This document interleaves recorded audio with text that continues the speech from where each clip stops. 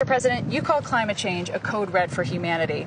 The World Health Organization said it will cause an additional 250,000 deaths a year starting in 2030. Are you prepared to declare a national emergency with respect to climate change? We've already done that.